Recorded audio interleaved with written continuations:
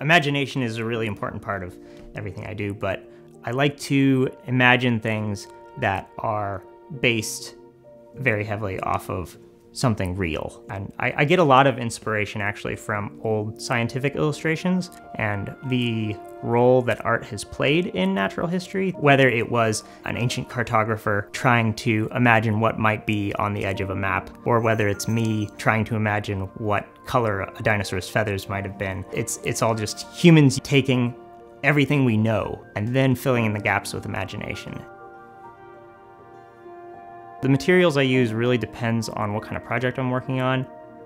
If I'm doing a comic, I might be doing the ink with a traditional brush or a dip pen. I've always been a big reader. I grew up on all of these fantasy and sci-fi worlds where the worlds had been meticulously created, and I admire that. It's part of transporting you into that realm or that story. Tales of Rodinia is a comic book that I made with two friends of mine.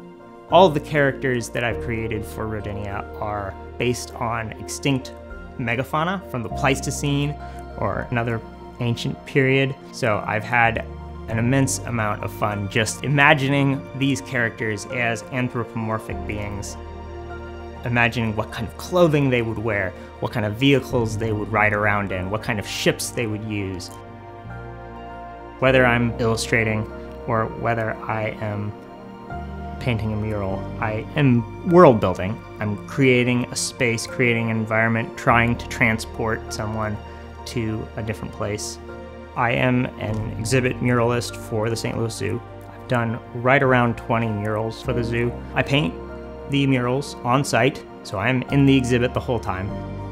I don't know what's going on inside the head of a snake or a turtle, but hopefully the animal who lives in that exhibit will feel a little bit more like they're at home, but also hopefully the viewer can kind of feel transported to that part of the world where that animal originally came from.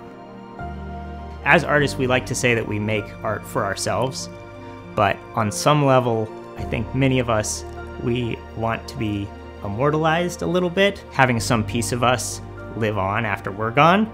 So even if it's just that hope that someday far in the future after you're gone, one person might find one of your things and just for a moment like have a connection to it, then you have jumped through time and space.